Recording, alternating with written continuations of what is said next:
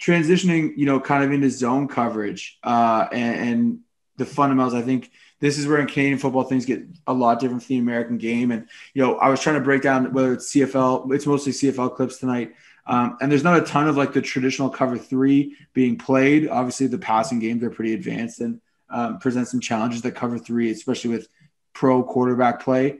And pro receiver play is tough, but there's some clips here where the contours are pretty similar.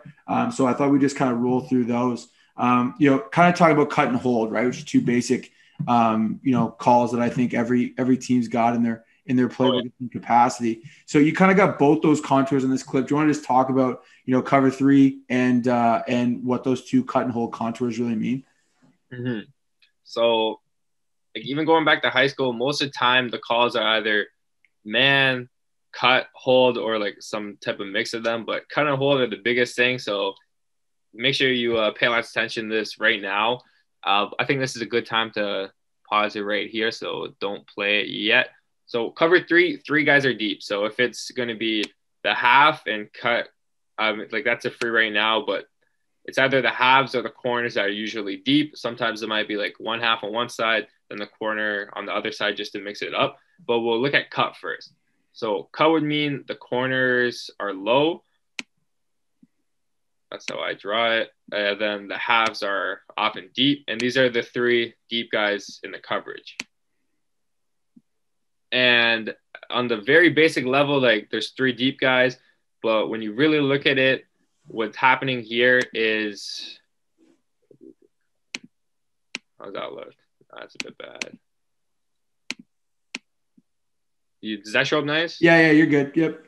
Okay, so what really happens here is both halves and both sets of corner are reading 2-1. So they both got their eyes on these guys, like when we get into talking about cut and carry right now.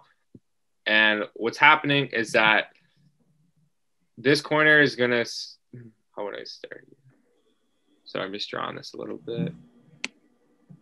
Okay, yeah, so when we're playing cut and carry, like corners are low. And pretty much like zones usually turn into man like at some point, but at the very beginning for cut especially, like these guys are both reading 2-1. So they're going to watch this receiver, and if he ends up running an out route, I'm just going to clear this out quick. He ends up running an out route, that's when the corner is going to stay down, maybe jump it, get a really big hit. Or if he ends up running in, like I'm not sure where you want me to go with talking about all the different possibilities, but if he runs it in, like they could just call it off the other side. But at the basics of it, like the corners and halves are usually reading 2-1, and the corners are the low man there. Something that your team may or may not do is cut and carry. So just like basic cut would be the corners stay low, but cut and carry would be if 2 and 1 both run verticals just to make sure that they're covered off, then the corner will also stay with him and run vertical with him as well. So it kind of turns into like a cover 4 look there. There's a good amount of different things I could talk about cut with, like 70-30s and different like plays, like how you react if he runs like a deep dig or things like that. So where would you like to take it? For sure. So, I mean, I think just this is a good clip because you see like kind of the two different contours, right? So here's our Sam linebacker, our free safety. So this is our boundary corner. He's playing low, right? And you talked about reading 2-1. His eyes are very clearly on 2, right? Mm-hmm. So now when 2 runs that out, now he sits the out, right? But he's running the outbreaker. You'll see the corner's the flat player. He's going to drive an underneath route, and the half can then fall on top of the vertical. Here we have the opposite, right? So we got the half is low to this side with the corner playing off. And then in true cover 3, that free safety's in the middle of the field. Now, for the most part, I think when you're getting into that conversation about cut and carry, it all stems from the fact that really, and we could talk about double hold because, it's still, I'm sure play at the high school level. And if you're playing a team that runs the ball a lot, like I'm sure it's still, a viable coverage if people are running the football. Maybe the quarterback play is not as good, but that's when you have both your corners off and your half is actually the low player. Now, so for both sides, basically both sides would look like this with your half low, right, and your corner off. Great if, you get bubble screens or something in the flat, you have your half and your linebackers out there, but just really tough if you get like the traditional 4 verticals right? Because now your free safety has to play both sides of the field. When you play cut and carry, and really this is going to like lead us into our conversation about cover 4, right? And the next clip I have is double cut, so we can kind of take a look at that and then get into cover 4. But here you see the free safety, even though he's playing in the middle of the field, because the ball's on the hash, he's defending the field side, right? He has none of 2 in the seam. So playing cut, you're talking about cut and carry. If both these guys go vertical, the boundary half's going to take the inside vertical, and the corner is going to have to run with number 1. And that's the transition from, okay, it's cover 3, but it kind of plays like cover 4 if you get that certain vertical. And then the hold obviously being the half is low, and you don't need, if you get 2 verticals, you have the free safety in the corner, usually because you're playing cut on the other side. You broke it down really nicely there in terms of like talking about cut, and really hold is like more of a quarters tool now, right? Like no one's playing like double hold. You're playing like half low to one side and playing either the other 2 guys off or with hold, like even in high school, like some teams in the OUA play double hold like here and there, but you usually don't see it. In high school I did see a good amount, and I think the biggest thing with hold is the halfbacks disrupting the receiver in front of them for the vertical route. Because if you could get a nice jam on them, then expand into where number 1 is your zone after that, but get a nice jam on the receiver to slow them down so the free safety has time to be able to cover both guys. And when I was playing Warriors in summer football, like I was at safety, and like I was pretty good at covering, like playing hold. Like we played a good amount of double hold, and it's because the halfbacks were good at like jamming the receiver, slowing them down. So me as safety was able to cover it up. But imagine this: you're playing halfback, you just expand your zone quick, you let him run right by you, and the guy on the other side of the field does the same thing. What's the safety gonna do? Like there's 2 guys streaming downfield, so make sure like if you want to get recruited, your film noticed, make sure you're doing the small things right, getting a nice jam, disrupting the vertical route. And, if there's small things like if he's not running vertical, if he runs like in a radical route, like you don't have to. But if he's running a vertical route, you better disrupt the route to help out your teammates. 100%. And here you just see double cut, again, more of like a true cover 3 contour. You got your 3 deep players here. I'm sure why my annotation's not coming out there. You got your 3 deep players here, right? And really you end up with 5 underneath. And who knows, here they could both be playing cut and carry. I've seen teams do that where both corners will carry it, right? Or one of the 2 corners will carry it. But this is like when people talk about double cut, right? Both corners are down. So both the corners in this sense are playing the flat. Both halves are playing the deep third. That's really all we got to talk through in that clip. And you see it here with like the verticals to the field, right? The halfbacks being high, it keeps it a little easier for the free safety, forces, the windows to make the throws are further away. Obviously, farther throws are more, challenging situation for the quarterback to actually complete. And you see here the linebackers widening out as well. So like you get in those zone windows, right here, they give up the back on the check down, but you really see how playing that double cut, both your corners are the flat players, both your halves are the vertical players. Mm-hmm. And if you guys haven't yet, I know a bunch of people have, help us out, like the video, all the normal YouTube stuff. I hate pandering to that, but, help us out. The more people like the video, the more people will find it in the algorithm. And if you haven't yet, subscribe. It helps us out a ton. We're trying to do our best to keep the good content, coming, and the more subscribers we have, we're getting close to 1,000 now, which will be huge for us. So now we kind of transitioned to cover 4, and it's funny, like this clip again looks very similar in terms of it's a hold contour to the field, but a cut contour in the boundary. And the other thing I really liked about this clip, as you look at it, and we can kind of start talking about different versions of cover 4, but this looks a lot like those cover 1 clips we looked at the start, right? Pre-snap. You mentioned, changing your alignment, based on the snap. You're going to see here this half come down to reroute number 2, this half fade into the seam to be able to play 1 to 2 vertical. Free safety's got 3 to the post. And then you've got your high player in the boundary. And then this corner, people talk about the boundary corner being on the island, right? He's playing that cut and carry technique. So if this guy goes vertical, if his X receiver goes vertical, then he's going to have to play it. So that's kind of how you get to that, the subtle difference between cover 3 and cover 4 to me is cover 4, the free safety is going to declare to a side, and cover 3, he's got to play down the pipe. He's got to play two 2 weak to 3 strong, right? Whereas here, he's really got 3 strong to 2 strong on the vertical. Yeah, like cover 3, it's always about the guys, the men you're covering, but cover 3, it's a lot more about the people, and cover 4 is more about the landmarks, because you know you're going to always have somebody around the number area, the hash, and the numbers. So like it's a lot more basic with like the spacing out whenever you play cover 4. For sure. And you see here, like you mentioned, a great point. And it's funny, the last time we played football in this province, I was coaching OPFL football, and the Essex Ravens won the league. Great team, really good defense. And they played a ton of double hold. Their halves did a great job of rerouting receivers. And you kind of see that here. It's a little softer. Like this guy's not playing like super low. This guy looks like a pretty shifty receiver here, but you see him force the outside release, right? Kind of get in the way of that timing, pushing this guy out to the corner, right? Making the corner's job easier. And then 3 doesn't go vertical here. So 2 is able to help out. But the thing I really liked about this clip is you can really see where you're trying to force the football, right? In a hold contour. Okay, go throw this deep out, and the half is going to push like crazy to get underneath it, right? And you see the half, that's a long throw. And it's a long throw with a guy rallying to the football, right? Like I don't think, even though this corner's playing off, right? If I'm this quarterback, I better be getting the ball out right now. He resets, right? If this ball gets thrown, that's pick 6 the other way. That's the thing with cover 4s, or some coverages. Lots of times you give up like the short route to the field side just because it's the longest road to get there. And offenses don't want to throw it; they want to throw it deep and get big plays. That's the main reason why a lot of people run cut in the boundary, right? Like that's if you play cut in the boundary, you can play hold to the field. It's a super long throw. But if you play hold to the boundary now, right, you can take that little stop route for 6-8 yards, and then somebody's best receiver has the ball 6 yards downfield. You actually got to get them on the ground, right? It's a high percentage play.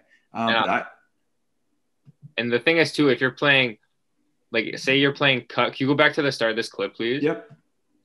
It's one thing I don't think we've really mentioned it yet, but if you're playing hold here, then this inside defender doesn't really have to move at all. But if you're playing cut on this side, he's going to be off. So this inside defender, he sees pass and he wants to expand out there, he's got a longer way to go here. So it's just one thing. Like if you're playing safety and you rotate it down, if you're playing half or linebacker even, just be wary. Like if there's a guy outside you and hold, you don't have to move it as far. If it's a cut, you got to get out there a lot quicker and expand to that zone. 100%. Now, there's a couple more clips of cover 4 here. But this is kind of a good like blank canvas, I guess, to talk about, variations of cover 4. So we talked about cover 3 or 3 deep guys. I think if people have been listening to this, they get the theme that, cover 4, we're going to have 4 deep defenders. But if you want to kind of draw on this and talk about, what are some other versions of cover 4? Like we just looked at the boundary corner, the boundary half, the free safety, and the field corner being your 4 vertical guys. But like, what are some other common versions? Right. So you got corner, half, free safety, corner, half, and then Sam is what most people play with as, their DBs, depending on the personnel on that. So between that, you could have really any combination, and I might as well draw them out quickly. So say the boundary corner sits, you could have half on the numbers, safety, half, corner. You could have both corners sit, and then have half on the numbers, safety, your Sam drops, and then half out here.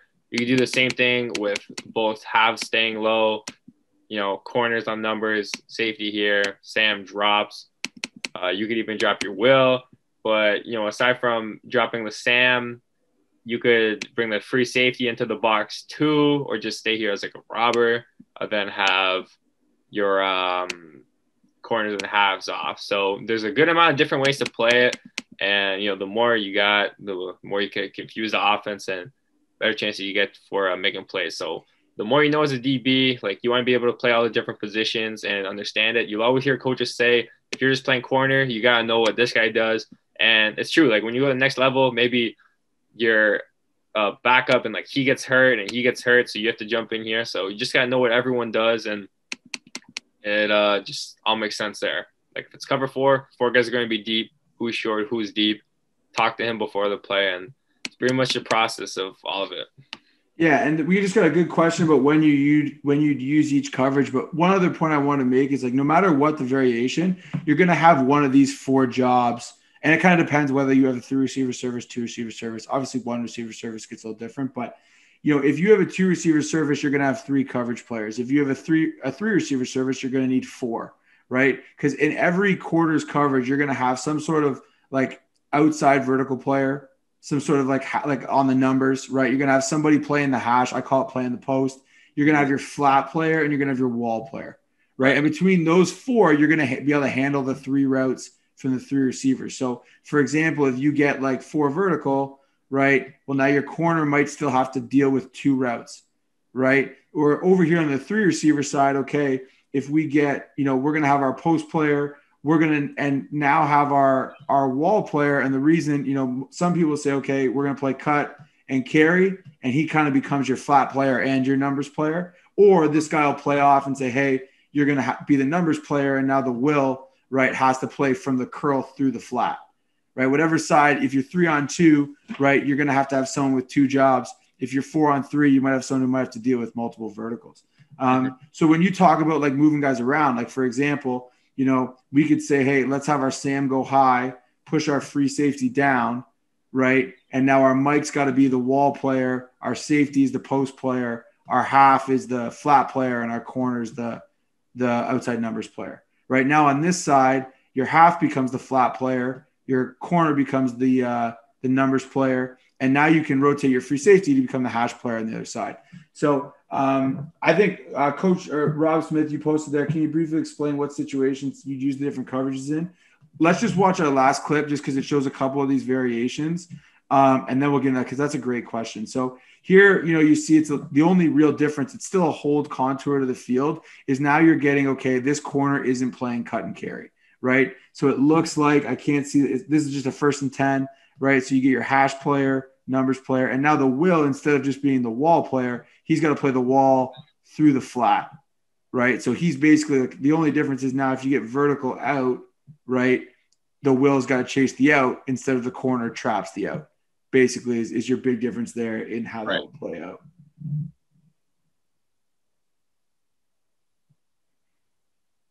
So again, you see here really clearly you get your 4 vertical players, okay, and your 4 underneath guys. And then this one here, it's just different. All right, now to the field, it's a cut contour, right? So, you know, we're kind of using cut and hold as both like cover 3 and cover 4. It depends on like how you teach it, right? But your cover 3, it's still saying who the flat player is in the coverage, right? So here it's cut. Our corners play in the flat. Our halves play in the numbers. Now they got a reduced split, so he's not all the way up to the numbers. But your free safeties play in the post. Boundary corners play in the numbers. Boundary half is playing the backside. Hash mark. So same as the last clip on the backside, but just flip to the front side. Right. And this is a great example too. You see this linebacker here. We haven't talked a ton about linebackers, but his guy immediately goes out. So he doesn't hang on it. He doesn't look back at the quarterback. He finds his next target. Like you talked about finding landmarks and versus finding, you know, players. And I think sometimes linebackers, there's so much space to cover. Great coaching point is just find the next guy, like get to the next threat. You know, if you've let this guy go, don't kind of hang out in no man's land, go take away the space. Cause now you see, okay, you got these 2 guys running these routes and this is, you know, covered down. This guy's in a great situation to play 70-30 and drive this as it comes out. You know, and ultimately quarterback's got to hold the ball and takes a sack. That just reminded me of always a great tip to bring up. If you see, and any clip really would work, but I'll run it back to the same one there. All right, perfect. Oh, I ran by it. So, you know, as a defensive player in football, you probably get really hungry and you just want to hit guys all the time. But sometimes it's best to wait off and not hit them right away. So if you're in a zone and say, like, you know, you're this linebacker and you're in this area and there's a guy who runs into your zone. I know it's not the exact coverage right now. I'm just drawing it out. But you might want to just jump down right to it right away and try to line yourself up for a big hit or a pick. But the thing is, in football, oftentimes they're trying to throw something behind you. So usually as linebackers, wherever you see something in front of you, it's just because they're trying to squeeze something in behind you also. So don't jump down to it right away. The term we always use is leverage it. So like stay in between, wait off, and then when you see the ball start to get thrown, then you go after him. Especially here, right? As he's the wall player. This goes right to the flat. Both these guys are looking at this guy going, hey, we know that this route is either going to go in or out, because if they're running this guy to the flat, they're like you said, they're trying to window shop somebody in behind, and 2nd and 8, make them throw this. And you see here, like, he doesn't throw it, right? And it's such an underappreciated thing. And I did we're doing Fundamental Fridays now on our social media, and we did one on 70-30 technique, which is basically leverage it, same idea of hey, let's take away the vertical first and be in a position to drive on the underneath route. It's a great example. So we've talked about cover 0, we've talked about cover 1, we've talked about cover 2 man. We've talked about cover 3 variations and cover 4 variations. What to you, like, when is the best time to use those coverages? So question in the chat, when are you looking to use those coverages based on, game plan or whatever it is? Like, when's your go-to time to use cover 1? When are you more likely to play cover 4? That type of stuff. So I think a big thing is knowing what you're expecting from the offense, and then also knowing your players. Like, if you hypothetically, like, if you had a great defense, you could man it up all the time. That frees up your linebackers in the middle to like play in the box more, and that'd be great. But you got to know like what you're expecting from the offense and know your players. So if you're expecting like lots of corner routes, maybe it's good to call cut, because then you have like a corner out there to kind of help with 70-30. If you're expecting like lots of posts, maybe like it's good to call cover 1 or cover 3, just because you have the player in the middle there. So I think it's really about the coaches or like players like watching film and knowing what to expect, and then kind of planning like, what do we have that could cover this concept really good. And what I've noticed coaches like to do is like drop the route combinations, look at like how often they run it, like what times of the game they run it, and then like based on your calls, like that's how you're probably going to script a game to make your calls for what the type of coverages are.